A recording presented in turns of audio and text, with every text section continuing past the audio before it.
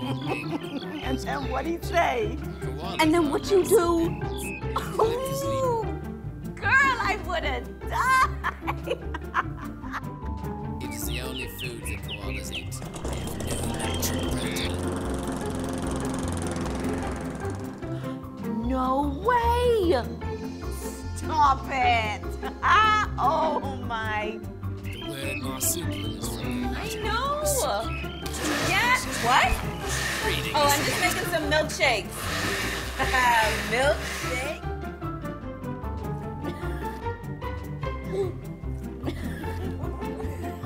paws with claws adapted for climbing in the country of Australia. Watch your show on any TV in your house with Iris, the new HD multi-room DVR from Rev TV.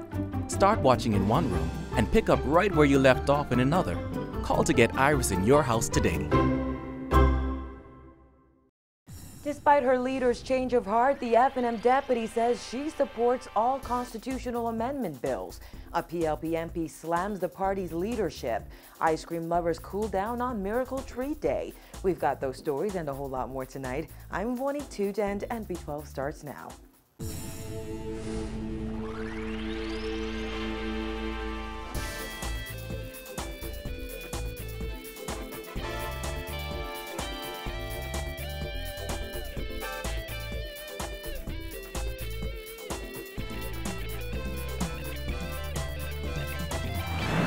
Topping news tonight, despite opposition leader Dr. Hubert Minnis' apparent change of heart on the constitutional amendment bills, his deputy leader made it clear today she still fully supports those controversial bills.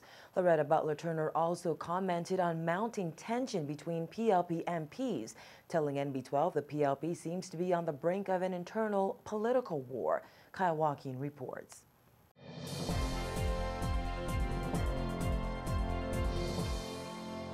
Despite a heated back and forth yesterday between the Prime Minister and the leader of the opposition, F&M Deputy Loretta Butler-Turner says she still supports the constitutional amendment bills 100%, and she says she doesn't fear that the referendum may be in jeopardy because of opposing views. F&M leader Dr. Hubert Minnis shocked some members of Parliament and observers on Wednesday when he got into a heated exchange with Prime Minister Christie.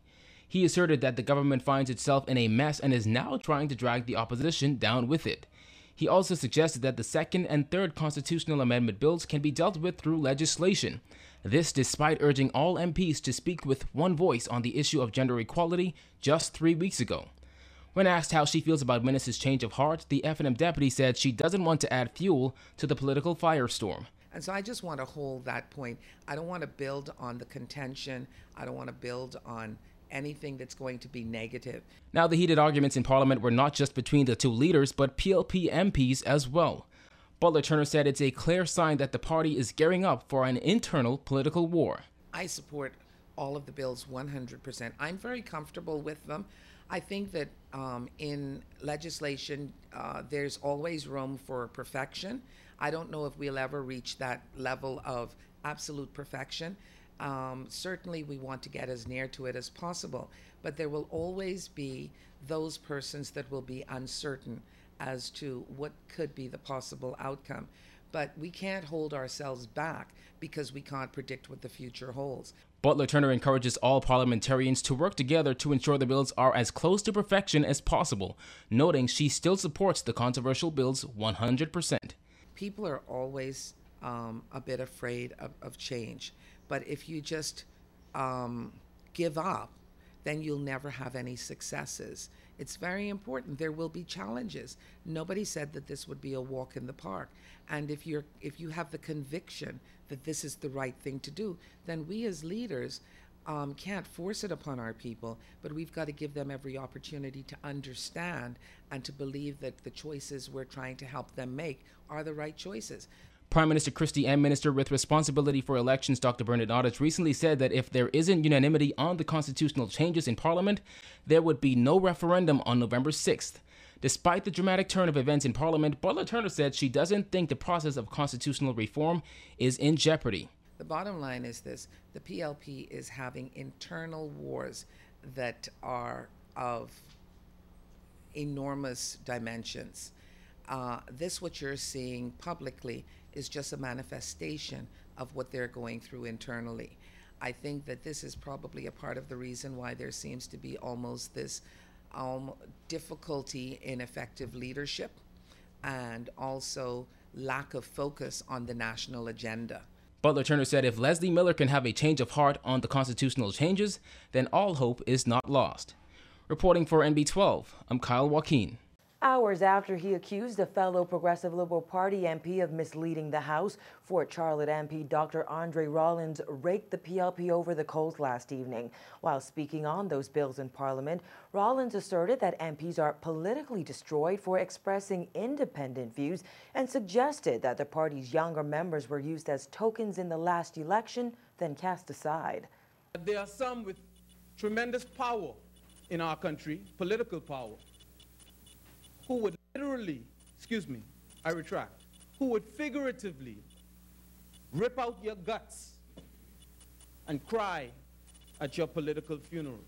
And that was just the beginning.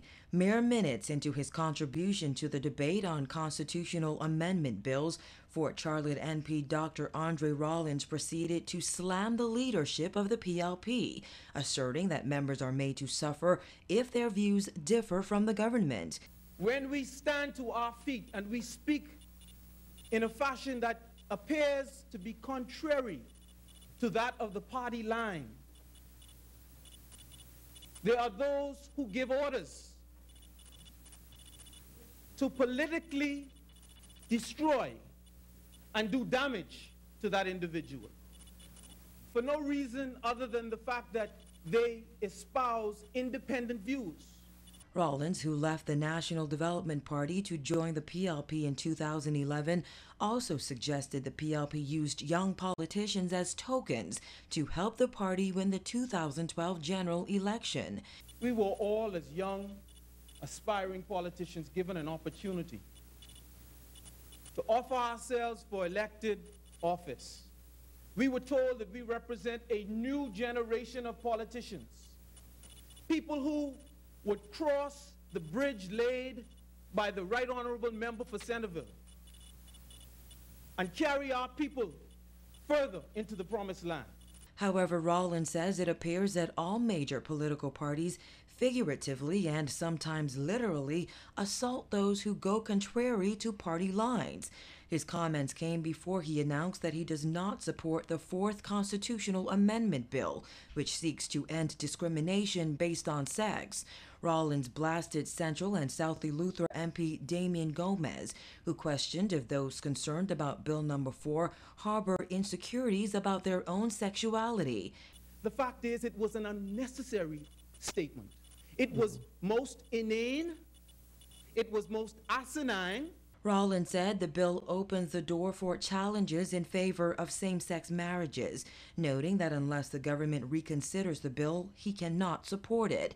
He also said he is prepared to resign as party whip. I fully expect that if this is taken to a vote as it is today, I can no longer, and I am prepared to no longer serve as government whip. Because if the government expects that it has the unanimous support of this side being the government side, and I cannot accede to those wishes, I'm prepared to step aside. Meantime, Bamboo Town MP Renwood Wells says he can support Bills 1, 2, and 3, but he doesn't intend to support the fourth bill, insisting that if the government doesn't want the debate to center on same-sex marriage, it should make the necessary adjustments. Wells says he believes the proposed amendment to Article 26 of the Constitution, which seeks to end discrimination based on sex, could lead to challenges in favor of same-sex marriages. Mr. Speaker, I believe that it is truly our intent as a government to not have this debate become a debate about gay marriage. I say, if that is the case, given the fears of the Bahamian people, given their suspicion of us, their lack of trust of their politicians, we should acquiesce and give them language for which will not cause them to think twice about supporting the rights of men and women in this country.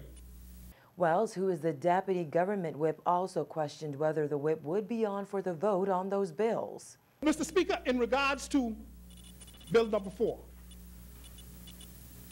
and really we ought to decide whether the whip is on in this circumstance, because the member for Englerston said that the whip was not on and this is a matter of conscience. Others may have indicated that the whip is on. If the whip is on, well, I was the deputy whip, so if the whip is on, that means the two of us ought to be whipping. Debate will continue on Monday. More than 24 women's rights advocates took to Parliament Square yesterday, calling on parliamentarians to do the right thing and support the constitutional amendment bills to advance gender equality. Dana Smith reports. As members of Parliament continue debate on the constitutional amendment bills in the House of Assembly, activists gathered outside in Parliament Square to demand equality between men and women and to call on MPs to do the right thing. We're not asking to be in control. We're not asking to take a man's job. We're just asking for the same rights that they have. Our voices will not be quiet. We will not be hushed until we have equality between women and men and this principle of non-discrimination reflected in our Constitution. We have to know that this is a right for all of us, and we all have to rise above any petty things, all the distractions. It is a huge issue that really we have to rise above everything, all the distractions, and we have to vote yes for equality. As more parliamentarians raise concerns over the constitutional amendment bills, activists are calling on elected officials to ensure this long-awaited referendum finally sees the light of day. Opposition leader Dr. Hubert Minnis made an abrupt turn on the issue yesterday, despite his initial pledge to support the bills. Bahamas Crisis Center Director Dr. Sandra Dean Patterson said the referendum must not, once again, become a game of political football. I would challenge Dr. Minnis not to lose the momentum that he had when this bill was first mentioned 2 weeks ago. It's very important for opposition and government to come together and speak out in one voice. We cannot allow this to become a political football. No. That's what happened the last time, and we're walking that same road, and we cannot allow it. Minnis joined fellow FNM's Montague MP Richard Lightbourne and St. Anne's MP Hubert Chipman in voicing concerns about the referendum. Bamboo Town's Renward Wells, Fort Charlotte MP Andre Rollins, Tall Pines MP Leslie Miller, and Marco City MP Greg Moss have also voiced concerns about the bills, with the latter questioning the Second Amendment, which would give a Bahamian woman the same rights as a Bahamian man to pass citizenship to her spouse.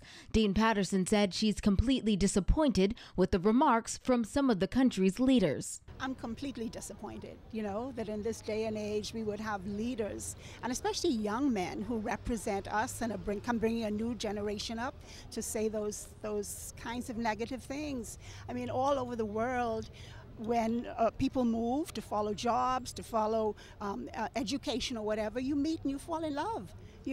And women should have the right to bring their spouses home in the same way that men have the right to do. And it's unbelievable that they can't see that that's wrong.